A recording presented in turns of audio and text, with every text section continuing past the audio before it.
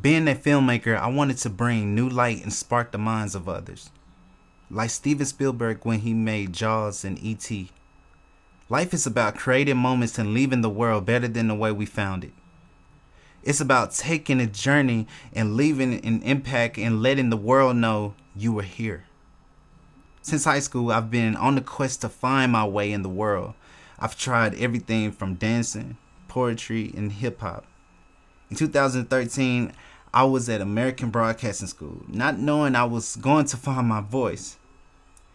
Even after finishing broadcasting school, I still had a thirst of finding something that inspired me. Being at Full Sail University, for the first time in my life, I found my calling. I've always loved movies, but never thought I was capable of making one. After watching the Flash series and Vampire Diaries and so many shows, I felt that I was ready to take a chance.